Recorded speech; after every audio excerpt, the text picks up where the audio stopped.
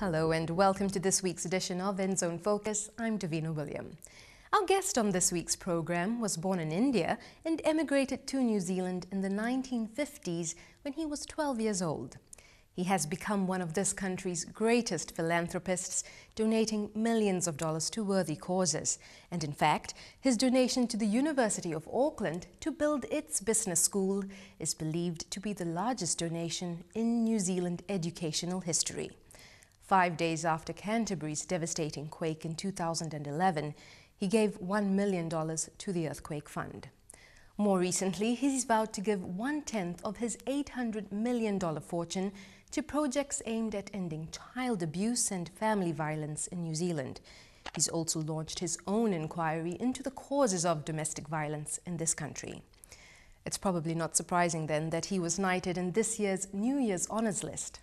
He is, of course, Sir Owen Glenn, and he joins Allan Lee. Sir Owen, welcome to the programme. Thank you so much for joining us. You're in the top 20 of the NBR Rich List. You've won numerous awards because of your success in business. You've been given the highest award of the Lepcha people of Northeast India, chiefly status conferred on you on Fiji. Now you're a knight here in New Zealand. That's not bad for a Mount Roskill Grammar School boy who left school at 15 and lived in a state house, is it?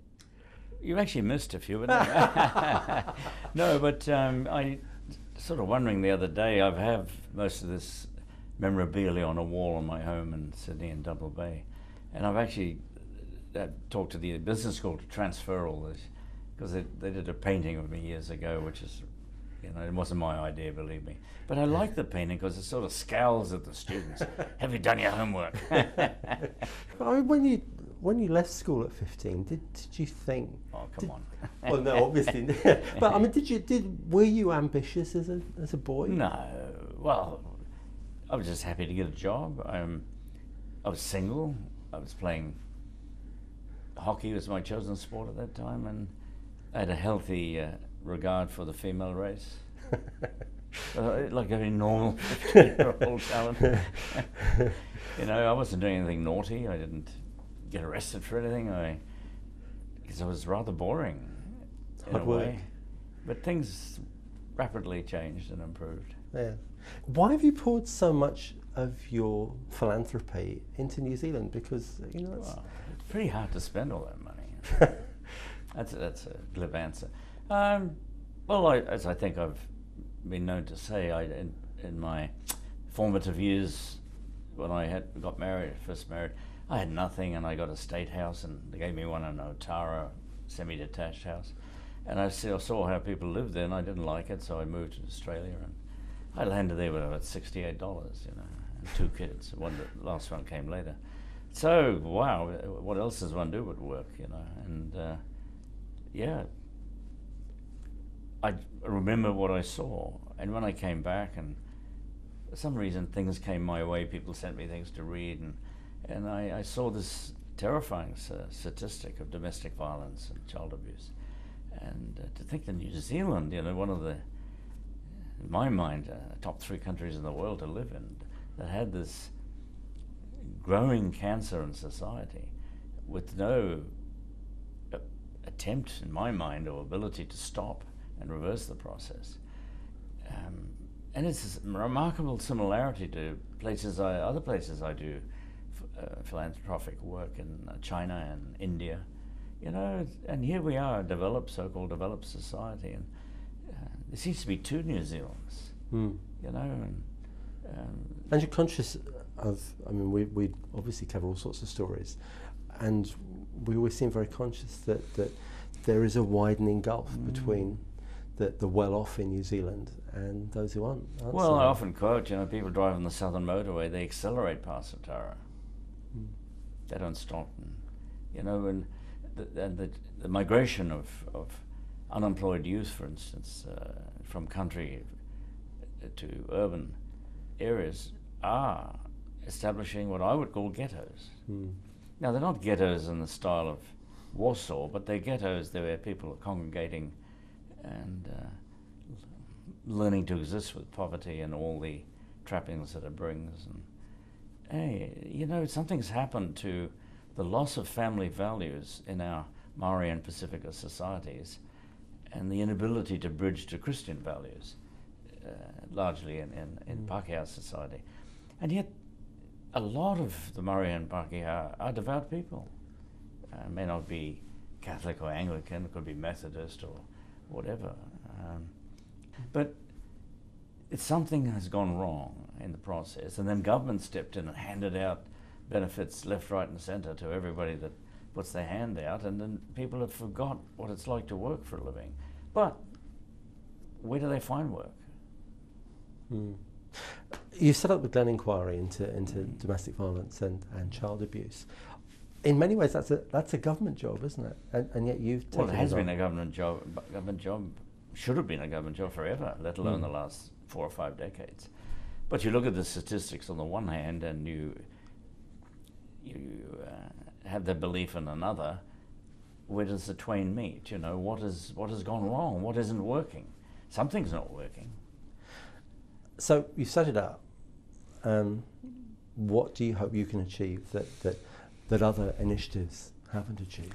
Well, we are requesting all the reports that have been done, officially done, and paid for by public money over a long period of time. We've discovered some were buried and not published or saw the air.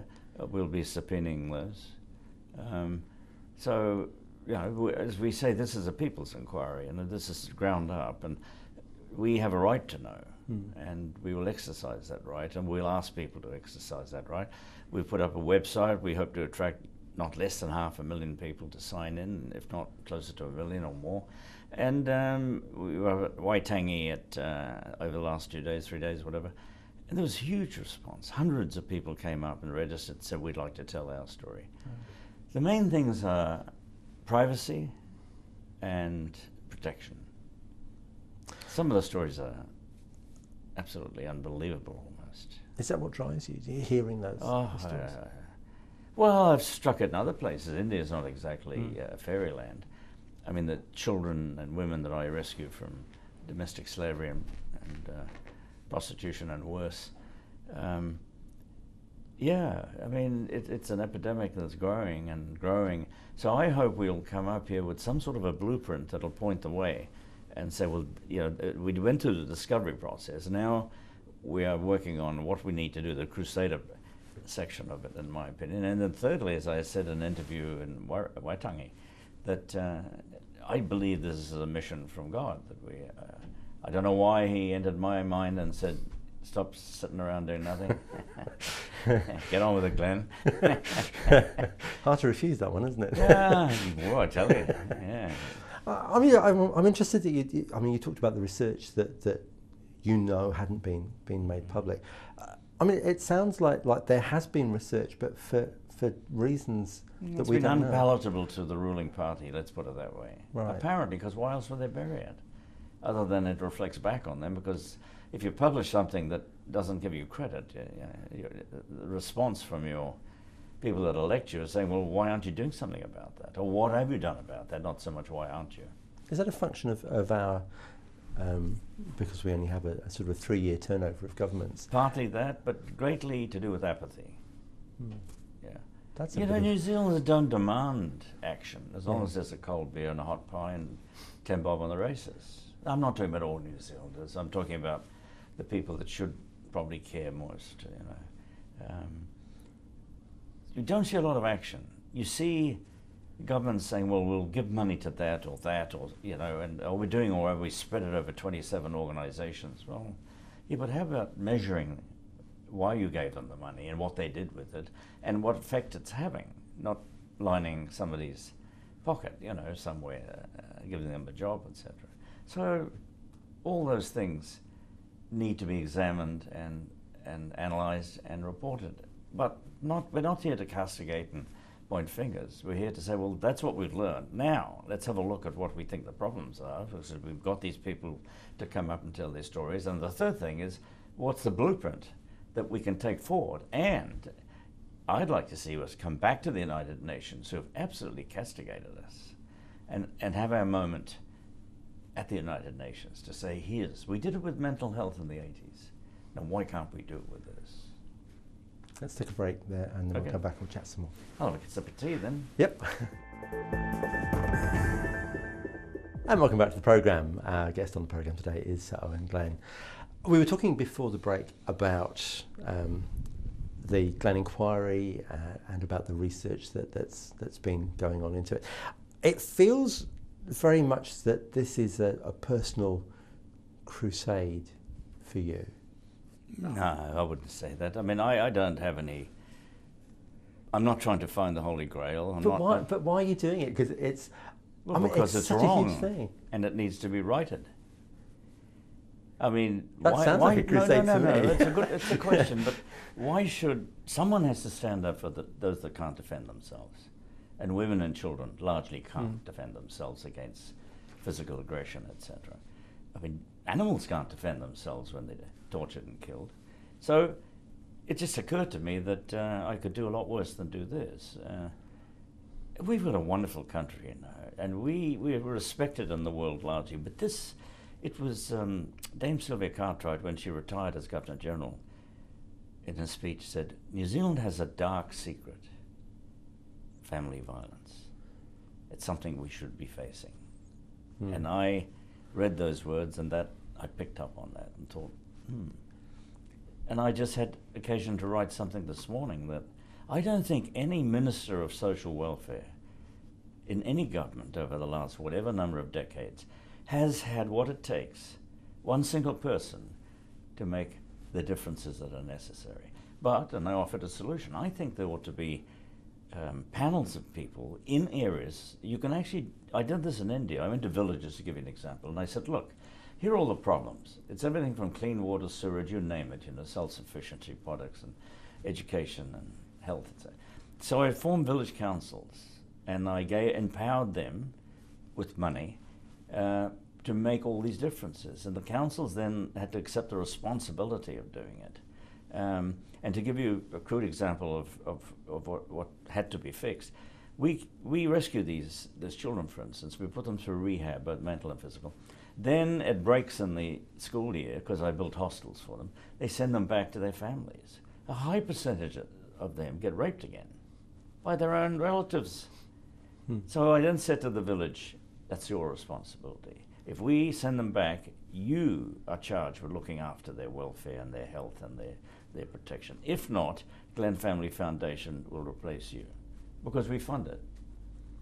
Sometimes you've got to do that. Even the Lord used the whip to drive the usurers out of the temple, right? I mean, I'm interested that the common theme I'm sort of getting from you is that you're willing to help and empower, as you say, and fund things, but there is also a degree of personal responsibility. This is a hand up, not a handout. And if I can provide some of the solutions in terms of governance or structure, etc., then I will. If I can provide the communication that's necessary with authority, that's my job. But I'm not here to point fingers or, you know, we are all equally guilty. Everybody that may watch this program needs to think hard when they turn the TV down or off. What can I do? What is it that I can do, having watched that? Make me a cup of Milo, dear? Or let me sign up. Let me put my name on the concerned list that we're asking for. Let me add my vote, if you like, if it comes down to that. And let me see the results of what's happening. I'm not asking for their money, just their conscience and their time. I've noticed in the past in interviews, particularly before the last election, you were very passionate about getting people involved with the political process. That almost it was as if you were saying it's our responsibility to be involved. Who else? 20% of our people live overseas. No, there's a percentage of people just travelling, backpacking, but there's a high percentage of thinking New Zealanders that have done extremely well overseas. We need those people to remain in touch. We need our people here to want to be involved, not to ignore the subject, and it doesn't affect me. This is not just restricted to one colour or culture. But I'm not doing that to upset everybody in any suburb. I'm just asking that it's recognised as a problem across the spectrum. It's non-political. we've seen stories in the press that there have been some funding issues with the foundation. Are you going to be able to carry it on? Look, it's storm in a teacup. That's mischievous reporting, for goodness sake. Yes, I've given tens of millions so far, and I haven't said anything to anybody. They just reported things. Yeah. Is that one of our problems? Just cancel your subscription to those media that and watch report ours. mischievously. No, I mean, honestly, I have already said many times I'm personally funding the Glenn inquiry. As far as Atara, I have picked and chosen what I think is essential. That's a pilot project. We are still, as of 2 days ago, I signed eight checks. Yeah. Is that then one of our problems? Is that we have a media that's always looking to pick up on things, to expand on things that maybe aren't. Well, I spoke to the Vice Chancellor of the University. I said we should start a chair, which I'm willing to fund in journalism. This country critically needs that. Have you always had this heart for compassionate projects? Yes. I mean, I never hit anybody in my life, not even on the rugby field. And Kiwis are generally compassionate, nice, fair people. Yeah, we know how to mix it on the paddock. But once we leave the paddock, let's have a beer and let's have a chat, you know. We're not lacking good people, we're lacking good leadership. You've dabbled isn't the right word, but you have supported political parties in the past. But now you're not anymore. You've decided not to. No. Are our politicians not up to it? Basically, I think we could do a lot better. And in the process of picking politicians, I think the New Zealand public should educate itself better. And frankly, the media should play an important part in that. Because, you know, people have an obligation to educate themselves on the issues. But the political candidates are very clever. They just work on what the local issues are to get a vote. And in that situation, it falls down because somehow there has to be a process of bringing up the issues. And there's not one, there's all sorts of issues. There's mining, there's exports, there's the fact that New Zealand's bankrupt, technically, you know, we owe so much money. If it wasn't our GDP and our ability to meet the loans eventually. But is this what we want to do? Is this how we want to live? And yeah, so should we choose better on more issues? Yes. And get better people to stand. Because in the end, whoever's elected forms the basis for somebody to form a government and elect a cabinet. I mean, so you have a look at all these people in cabinet. What do they really know about their own cabinet issues, let alone the others? So it comes down to one man in the end that they elect to say, okay, you're the boss, you tell us. And how much time can any one man give? Well, whichever colour he's from, it doesn't matter, you know, they're not all bad people. You were quoted as saying, I think it was just before the last election, you said that the government hadn't actually done much. It was, it hadn't come up. It had done some, you know, said some nice things, but it hadn't come up with an action plan to deal with the fact that basically we were living beyond our means. Has that changed? Not in my opinion. No, hasn't changed. And I said that in front of the Prime Minister at the forum we had, Roundtable Business Forum. I raised the question. I said, "Where's the blueprint after 3 years? Well, what are we trying to do? Pay off the debt? What are we trying to do?" And we didn't get a favourable answer. We just said, well, you know, people in New Zealand will judge what sort of job we do. Well, one day I probably will remind them of that. Do you know we're the second biggest, the wealthiest country in the world per capita of what resources we have under our seabeds and soil after Saudi Arabia? Billions. Yeah, we're the second biggest in the world. I'm not suggesting we, you know, have open cast mining in the domain. But 150 kilometres offshore, if there's whatever there is there we want, and whose view are we impairing? Yeah. You know, and naturally they have to have the safeguards, which are expensive to put in, but that's what the world revolves around. If you don't want petrol in your car and you want to go back to horses, yeah, okay, you don't need oil. I don't say anything outrageous. I just look at something and say, well, why can't we think of doing this a little differently? Or because like our present government manages by daily poll. If we were running with a positive balance sheet, looking after all the people that do require our attention and benefits and everything, that's fine. And we're a healthy country and we provide a good standard of living, that's about it. You know, that's not a hard thing, is it? And everybody would be happier. It has been a joy to talk to you, Sir Owen. Thank you so much for joining us on You're the giving program. up on me? Oh no. Thank you, Alan. Thank you. Thank you very much. Allan Lee, talking there with businessman and philanthropist Sir Owen Glenn. And he's keen to have your feedback on the projects he's doing. So if you log on to glenninquiry.org, again that website is glenninquiry.org, then you can add your comments and feedback.